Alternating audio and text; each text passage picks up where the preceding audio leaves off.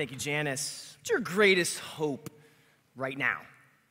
Like, what if it came true would, like, radically undo your life in a good way? What are you just, like, waiting for from the Lord? Keep that in mind.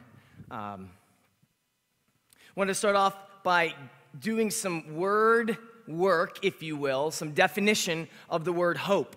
It's interesting, as I looked at both sort of like Webster's definition and then a biblical definition of hope, they're very much the same. There's two words. If you have your outline and you sort of like a fill-in-the-blanks type person, you'll see two blanks there. If not, and just taking notes or you're like, can remember all of it. Here are the two words that my prayer would be resonate in your heart this week. Confident expectation. Confident expectation. What is hope? It's more than wishful thinking. It's more than sort of like this removed, fingers crossed, just kind of waiting out our days. No. Real hope, even in a worldly sense, and then much more so in a biblical sense, is confident expectation. Like, I know it's going to happen, I just don't know when. Now, I know it's going to happen, I just don't know when. I know this dude's going to finish his sermon.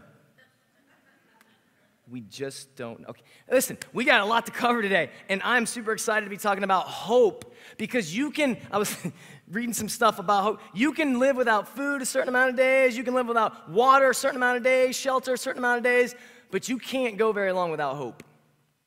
No matter who you are and what your station in life is. If you're a movie guy, girl, you'll be familiar with this sort of like epic movie that came out a while back, Shawshank Redemption. You Shawshank Redemption fans? Okay, you hear that? All right, cool. You like movies about people in jail? That's all right. We're not going to judge you one bit. There's a line in that movie that to me is by far like my favorite line in the whole movie, and it's spoken by this guy named Red.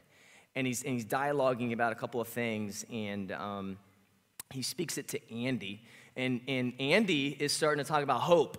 Andy is starting to talk about like, hey, maybe things on the other side or whatever. He's kind of has this context for maybe life's not always going to be like this or whatever. Man, he's starting to think outside the box, and this is what Red says to him: hope is a dangerous thing.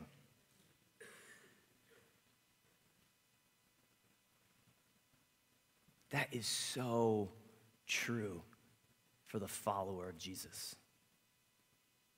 Hope in Christ is a dangerous thing. Well, what do I mean by that? Well, fast forward to a movie that I've been talking about here for the last couple of weeks, Creed 2, and here's a situation. It takes you into the ring, and there's this battle. I'm not going to tell you what happens, of course. I'm not going to be that guy. But there's a moment when Rocky has to speak a word to young Creed because he's on the brink of maybe giving up, or you don't know what's going to happen. He's kind of down and out, and it's in the midst of the battle. And this is what Rocky tells Creed: you're a dangerous man.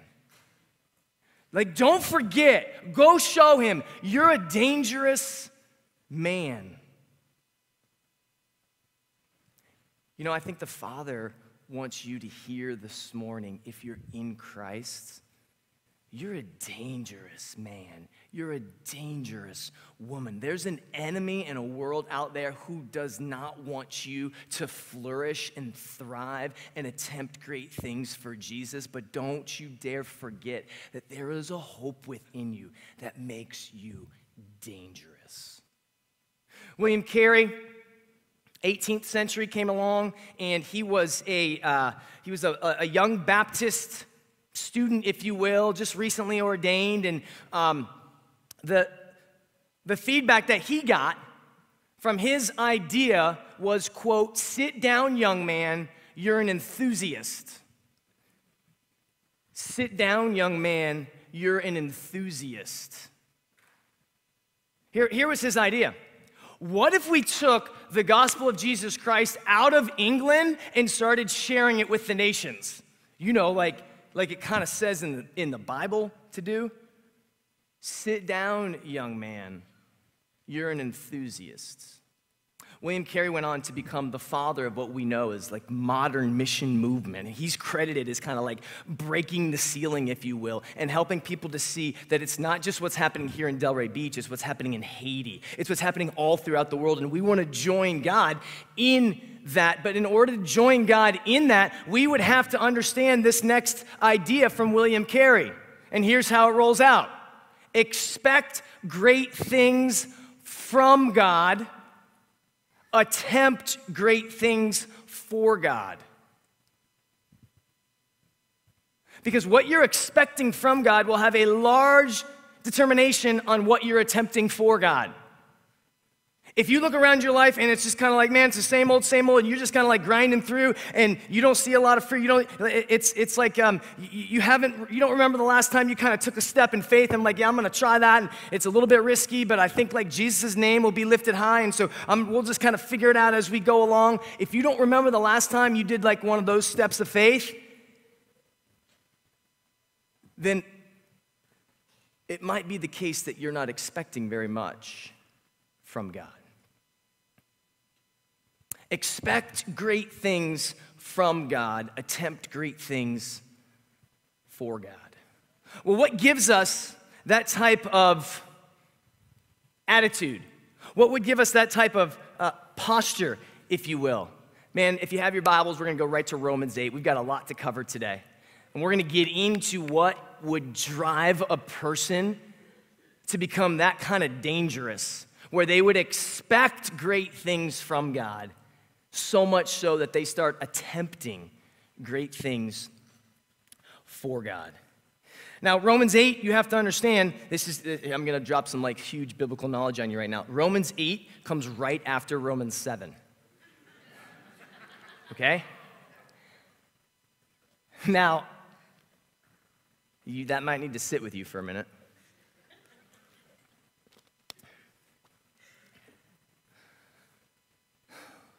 If you know anything about Scripture, Romans 7 is, if you're pursuing Christ, but you're really aware of how messy it is, like your pursuit, Romans 7 describes you. It's like your chapter. Because here's what Paul's saying. The things I want to do, I end up not doing. And the things I don't want to do, I end up doing. I'm a wreck. Who can save me? Oh, wait, Jesus. Thanks be to God for the gift of Jesus. So Romans 8 is really important that you understand that it comes after Romans 7, because Romans 7 sets up like the condition that you and I still exist in the flesh. For the believer who puts their faith in the finished work of Jesus, for the person who comes to Jesus and is like, man, I'm hearing that you died for my sin. I'm hearing that I can be forgiven only through faith in you. I'm hearing that if I'll just simply turn from my own efforts and my own sort of like pursuit of me, and I'll just say yes to you, Jesus, receiving what you've done on my behalf and following you. If I come to you in that type of faith, that God accepts me and forgives me and gives me new power and new identity. For the person who's made that decision, Romans 7 is still true of you. Like, just because you've been perfected in the eyes of the Father through Christ doesn't mean you actually experience that fully here and now. And I love the fact that the Apostle Paul is very real with his struggles, because you know what it means? It means, I guess, in the gospel, that Jesus is so beautiful, I don't always have to be. So I can just lay it out there for you. How you doing? Not well. That's okay in the gospel. How you doing? I'm doing awesome. That's okay in the gospel too. Both get to survive.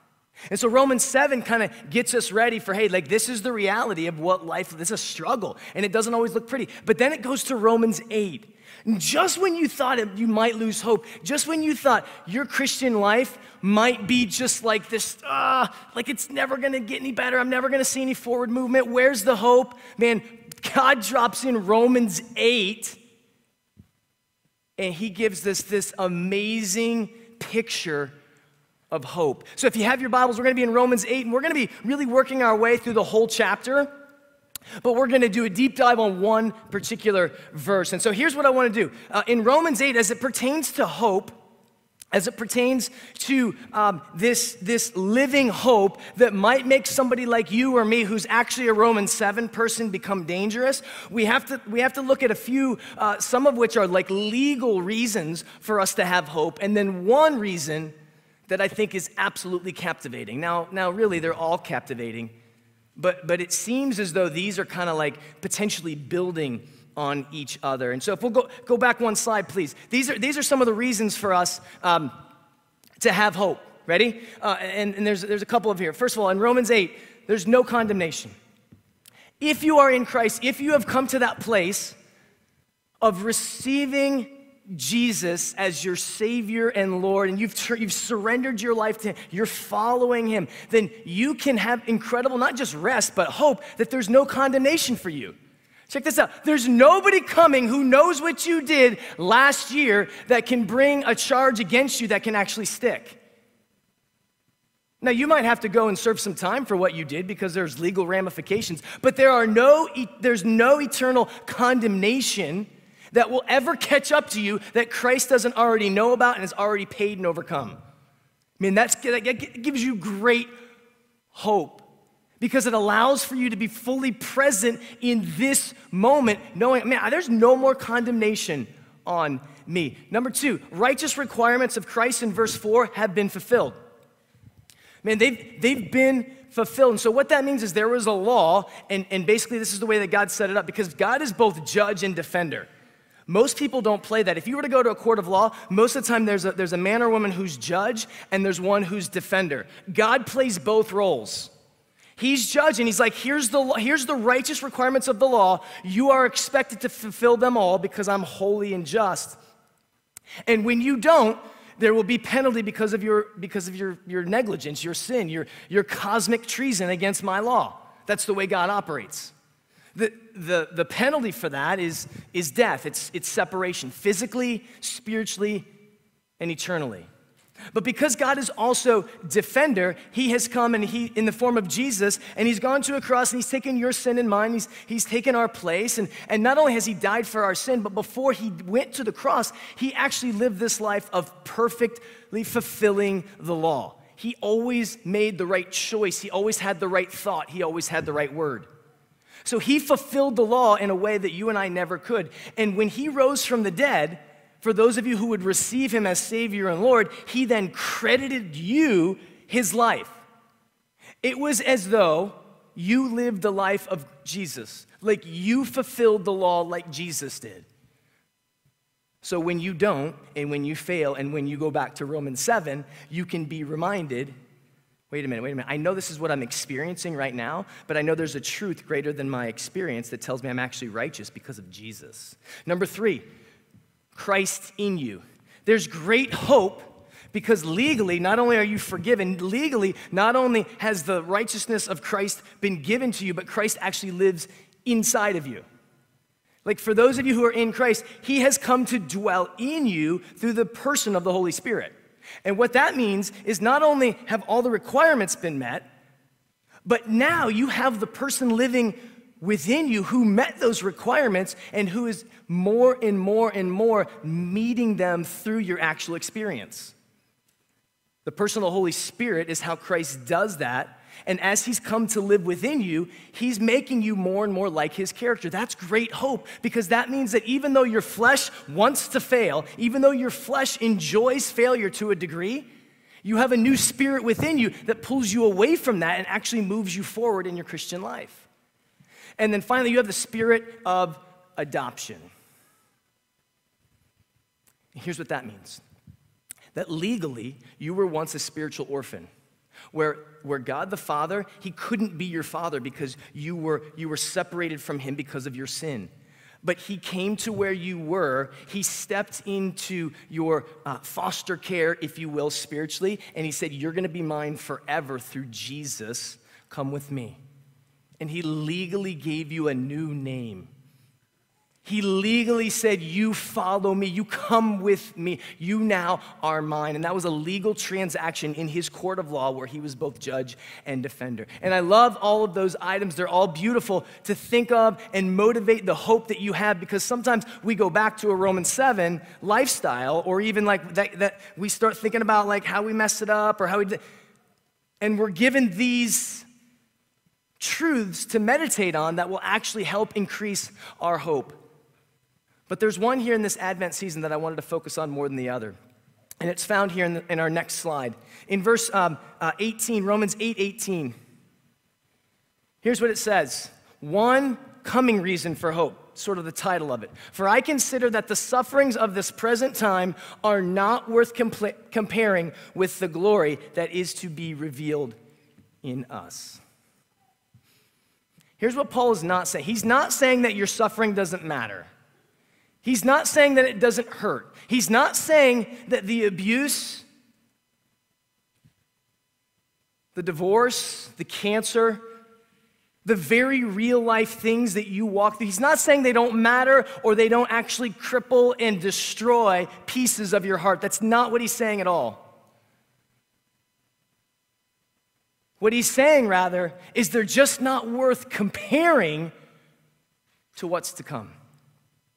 There is a glory that is to be revealed both to us and in us that far eclipses our present day suffering. One of the things I love about Christianity is it never ignores the fact that suffering is real. It always actually embraces a theology of suffering, like you are allowed to and expected to suffer as a follower of Jesus. We wouldn't be made like Jesus, who suffered more than anyone, if suffering were not a part of our reality. So this Advent season is not to pretend like you're not suffering, is not to pretend like it doesn't hurt and potentially force you to walk with a limp the rest of this particular life. The Advent hope is that it's just not worth comparing to what's coming. So we want to do a little bit of a study here on what is actually coming. What is the glory that is to be revealed to us? And so I did a little research here, and in other parts of the passage, you'll be able to see that it talks about it as a redemption of our bodies, adoptions as sons. I did a little work on bluelightbible.com. Highly recommend that place for you if you want to get some more insight on a particular passage. And a guy by the name of Don Stewart has a section on there that's all about what is it. Give us some information on our resurrection body. Like, what's our resurrection body going to be like? Because that's a big part of the glory to be revealed to us. Now, the centerpiece is that we get to be with Jesus face to face forever. But we wouldn't be able to enjoy that and experience that if it weren't for what I'm about to explain to you, this resurrection body. And so I want to break down a couple of really important things as it pertains to the resurrection body that you and I receive for those of us who are in Christ. What is this glory that is to be revealed to us? Well, first of all, we're linked to Christ. We're linked to Christ. So the scripture, and this is all biblically based, the scripture tells us that our bodies are going to be like his bodies. And so I'm going to just leave that one there and unpack a few of the things, because as I unpack a few of the things, you're going to see some of the things that Jesus' body could do. Number two is we're going to have an actual literal body. We are not going to be dismembered, sort of like floating spirits, almost like the Disney World, haunted house mansion where things are flying around. We're just kind of like floating around. No, we're going to have an actual body. It's going to be like flesh and blood. It's going to be similar to the body that you have right now, but there's going to be some significant differences to it. Number three, it's going to have new capacities. This body, this glory that is to be revealed in us and to us, it's going to have new capacities. For instance, one of the things that we saw that Jesus could do in his resurrection body was he could immediately disappear. Now, I know some of you would love that quality right now. You'd be like, boom, I want that quality right now. I can't believe I just said that. I would love to just jet out of here. But he was talking to some people, and then he was gone. There's going to be a capacity where the locked doors and walls and sort of barriers, they can't hold this body anymore because the disciples were all in the upper room and the doors were locked, and all of a sudden Jesus appeared. So there's going to be an appearing capability. There's going to be a disappearing capability. We know that Jesus ate with his disciples. We know that he enjoyed food and conversation, and he talked, and there was touch. It's just that all of these things, these senses that I'm explaining to you, they're going to have far greater capability than what we know right now. And all of their capability, did you know that every sense you've been given right now has been to lead you to a greater experience of Jesus? Whether you eat or whether you drink, do it all to the glory of God. Whether you play volleyball, whether you run, whether you're on this team, whether you light the Advent candle, whether you go home and take care of young children, do it all to the glory of God. Everything that you do, everything that you have to do it is meant to give you a greater experience of your greater treasure, Jesus. So in the new body, we're going to be able to experience many of the same things, but without the boundary of the flesh that we now have, and it's going to be like overjoyed moment after overjoyed moment. Because we have new capacities. We're going to have a transformed body, which means that it's going to be similar to this body, but it's going to be changed in some of those capacities that I talked about. What do I mean? First of all, it's going to be God-given. This is going to be a God-given body. Divinely inspired. It's going to be powerful. I loved this one. As I was working through his list of things, I love it, powerful. Do you ever feel weak to do the things of God? Sometimes I feel the weakest when I'm trying to attempt those great things. If you never feel weak, there could be a potential that you're never actually attempting anything great. And you get to live in this comfort zone in which our enemy would love. So don't think of weakness as a bad thing. Think of it, at least at times, if you check your surroundings, as maybe I'm actually taking a step for greatness towards Jesus and I'm feeling the weakness of my body. Well, check this out. There's a great hope for people like you and for people like me because we are going to one day have a powerful body where that weakness will no longer be evident and existent. We're going to be angel-like. We're not going to become angels. We're not going to float around. But the scripture says that we're going to be like angels, not giving and receiving in marriage. And what that means is our relationships now are going to be different. We're going to have a unity and a connectedness. The highest level of connectedness oftentimes can be within a marriage, within a covenant of a marriage. And the scriptures are really clear. We're going to have that covenant relationship all the time. It's not just going to be for those who have a thriving, flourishing marriage. And even if you're in a great marriage, it's going to be way better than that. This new body and our new experience, it's going to be a spiritual body. And what that means is right now, one of the main defining components of our body is the flesh. We talk about the flesh. We talk about our sin. We have accountability groups. There's not going to be any more need for accountability groups. You are not going to be accountable for anything besides, there's just going to be praise and worship groups. Oh my goodness, did you see this about Jesus? No, I was over here in the city and I was helping this person. But oh my, did you see that? Did you know this about? I didn't know. Tell me more. We'll probably have groups, but they're just going to be like these amazing groups that talk about the glory of Jesus all the time. Nobody's going to go to that group saying, "Oh, I wonder if I need to share this or not." You're going to be like, "I can't wait to share this." It's going to be a spiritual body as well as a physical body. It's going to be immortal and incorruptible. Those of you who suffer from chronic pain right now, today is not your day. Today is not your day to think that somehow, some way, this body is my great hope.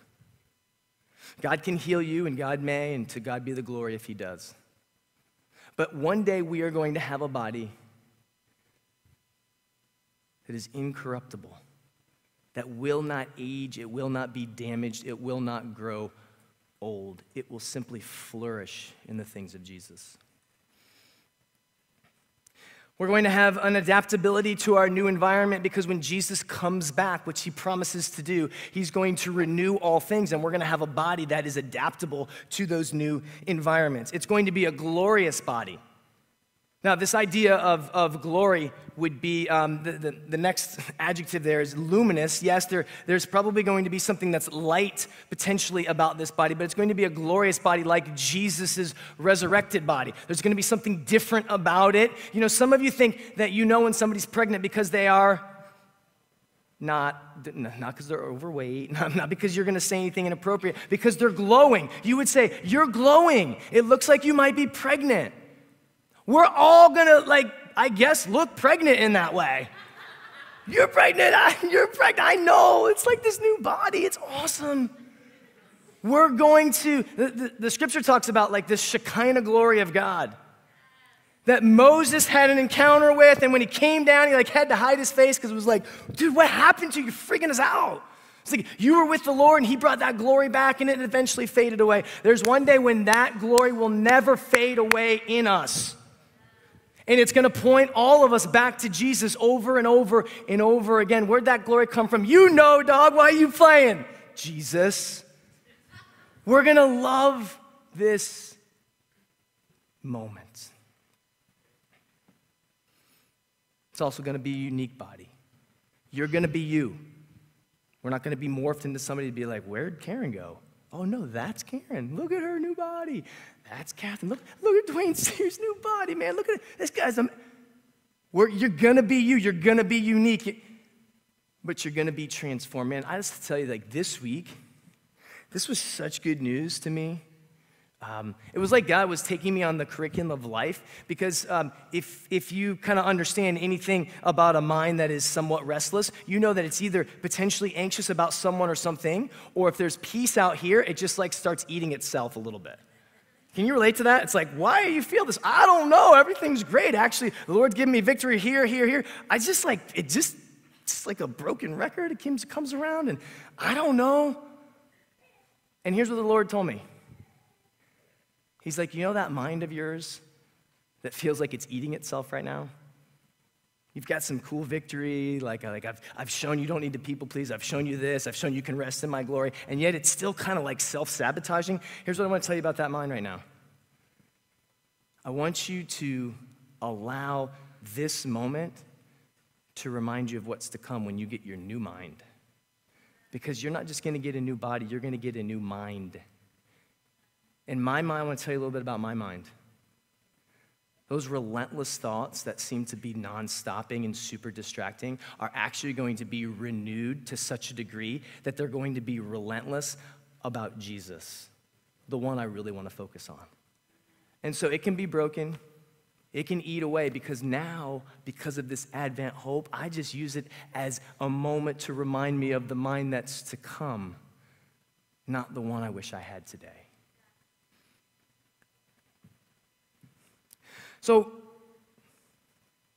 thinking through this idea of hope and resurrection, what would be the requirements to this hope?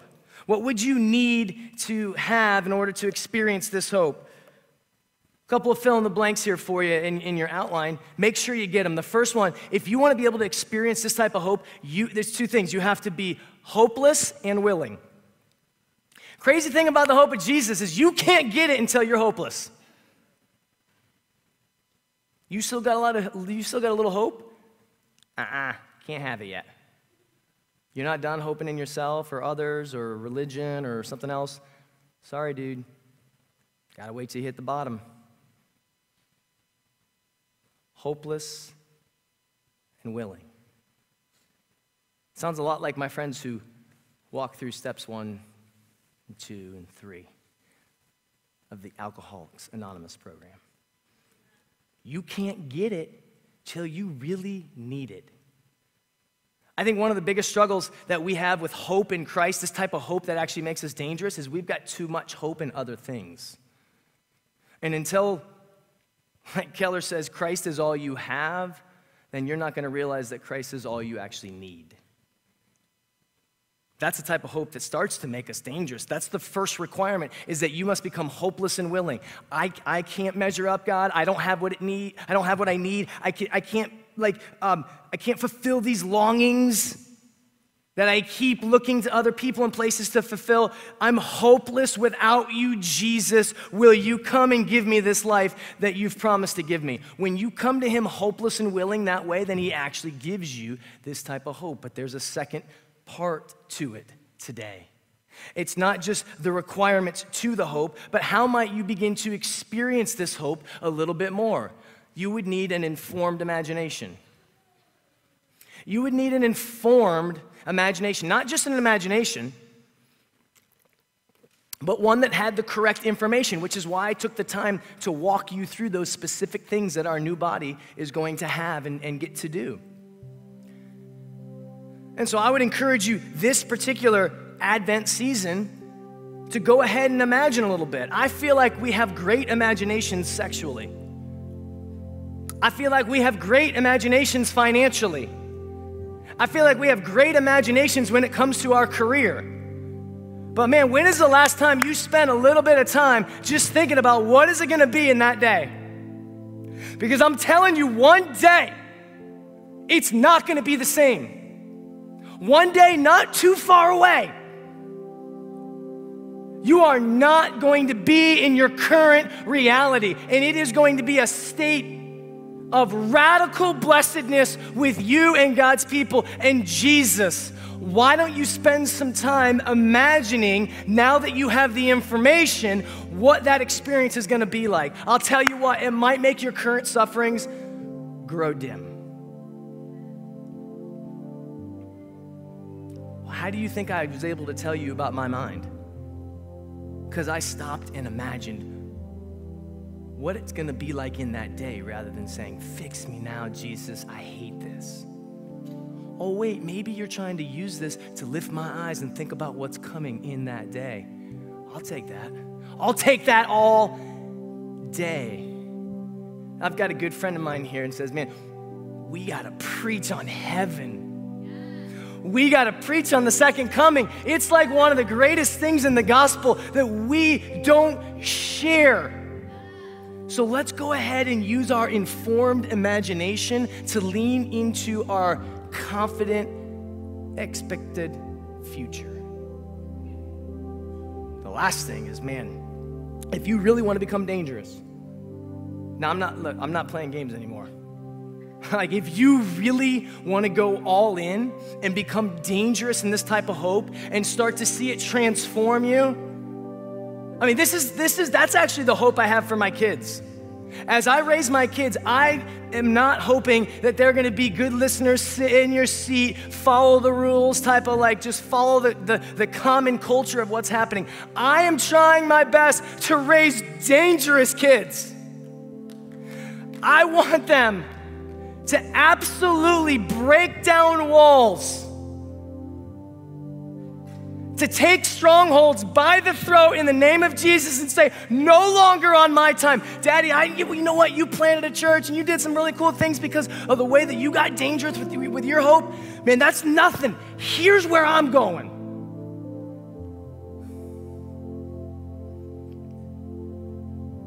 So every night, when I tuck them in, I ask them a few questions. Because my theory is that the more they understand me as a father, the more they'll understand their real heavenly Father. And that's true on both good and bad sides, right? So here's what happens on a usually nightly basis. I ask them these few questions. Sometimes I do it when I'm laying down with them. They both recently asked me to come on. Hey, Dad, come on, lay down with me. I used to do it more when they were younger, because they all had like a normal bedtime. Now they're like going to bed here and there, and I'm going to bed early. Like, I'm old and they're not. So I don't always get to lay with them like I used to. But recently, they actually both were like, come on. You know how cool it is when you're 13-year-old and you're 16-year-old, like, come and lay with me, Daddy. And by the way, they would never call me Daddy out here. They'd call me Dad, but behind the scenes, it's Daddy. Always. And here's the questions I asked them. It's just real simple. Who's Daddy's girl? Who's Daddy's boy? And for how long? I am. Forever. And then I give them a word of encouragement. Because I have to have them know who they are and for how long they get to keep that identity. You want to get dangerous with your hope in Christ? Man, you got to know who you are and for how long. Romans 8 this week beckons you to answer these questions. Check this out as we get ready to head into communion moment. These are the questions, if we can go to that next slide. These are the questions that require daily answers this week. As the Father just sort of gets close to you. I was thinking, man, you know, somebody told me that there's a day when my daughter's actually going to leave and go to college. Somebody told me it's going to happen and it's going to be really hard. And so every now and then I start thinking, man, that's a weird, painful reality that I'm kind of looking forward to and kind of not. What am I going to do when she's not there to lay with and ask these questions? Well, maybe I'll take a book out of my Heavenly Father's picture and write them down like he did. Here are the questions that he asks us to answer at the end of chapter 8. What can we say about all these things of hope? Like, there's a response that you are expected to make when we start talking about the hope of Christ. Who can be against us, he asks. Who's gonna be against us? Who's it gonna be? Let me know their name, because they're going down. How will he not graciously give us all things? You don't think you have enough right now in the moment to experience the gladness of this hope? You do. You have everything you need at all times in Christ. Who shall bring any charge against us? Not your neighbor, not your friend, not your ex-girlfriend, not yourself for the same mistake that you made. Even your inner lawyer who hates your righteousness can't bring a charge against you. Here's what your daddy wants you to know. Who is there to condemn you? There's nobody there to condemn. I'm accepting you in Christ right where you are. Who shall separate us? You're doing well? Awesome. You're not doing well? Who's going to separate us? Who would break us up? I hold this relationship. You receive and enjoy it.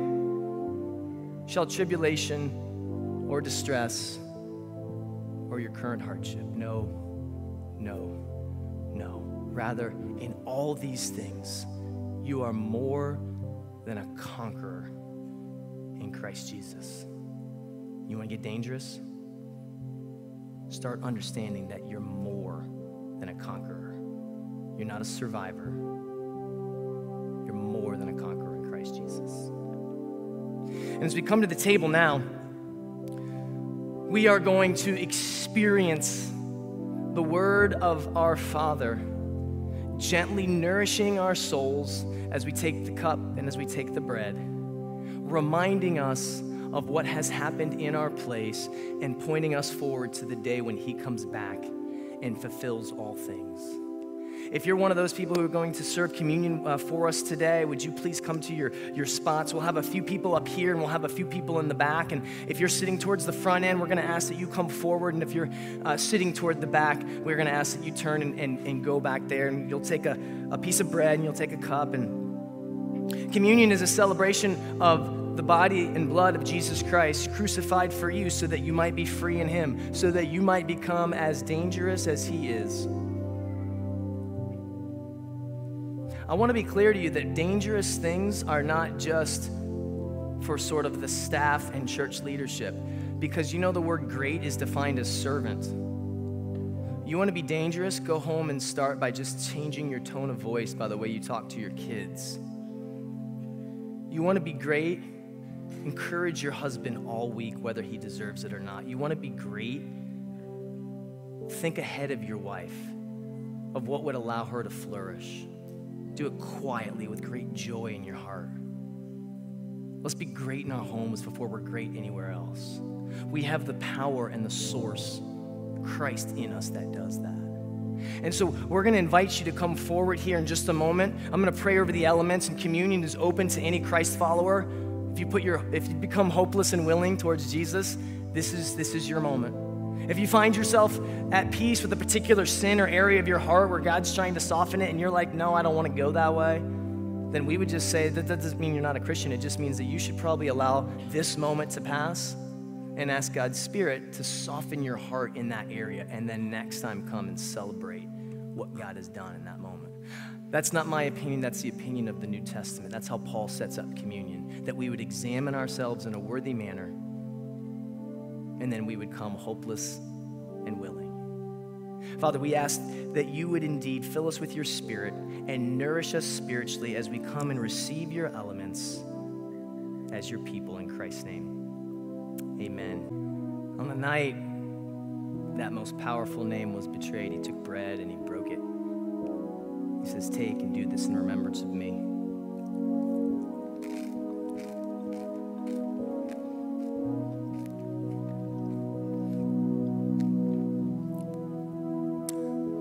On the same night, he took the cup and he said, this blood is poured out for the forgiveness of your sins. The New Testament picks up on that truth and says, when we take, it allows us to look back and look forward to when he's coming again. So drink with that in mind.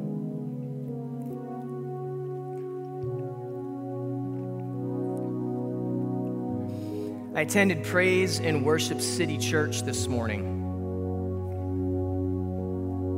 Fantastic Spirit of God upon them. Great praise and worship. And there was a great word the pastor Brooks spoke. And here's what he said.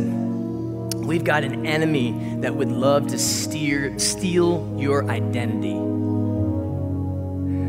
I would say we've got an enemy that would love to steal your identity, that would love to confuse you about those 7 questions that are essential to your identity, that are essential to your hope. But if you want to grow dangerous toward that enemy who would love nothing more for you to remain apathetic and fearful, then please spend some time each morning specifically answering those questions I just went through. They're at the end of Romans chapter 8. And ask God to remind you of that confident expectation, of that hope that we know is coming. We just don't know when. Amen? Let's stand and be dismissed. I'm going to invite our prayer partners to come forward, and they're going to be here. If you came in here and you're a bit hopeless, maybe you're hope deficient, as we talked a little bit about encouragement deficient last week. We ask the Lord to bring the hopeless in. We ask the Lord to bring those who, we're kind of like downcast in spirit. So if that's you, we prayed specifically for you to come and to receive some of this resurrection hope that belongs specifically to the followers of Jesus. And sometimes to activate that hope, it's not just a mental exercise. You actually need somebody to lay a hand on you and pray that hope into you. God activates things through prayer. So if that's you, you've heard some cool stuff, maybe the Spirit of God spoke to you, well, I'm just gonna invite you to come and receive hope. Even if you've got that Shekinah glory going on and you are hopeful right now, come and get some more. The doors are open for the hope of God, because the more hope you get, the more dangerous you become. I encourage you to receive the benediction now. May the God of all peace and understanding and hope fill you with what he's given you today and what is to come. Amen and amen. Love you guys. See you next week.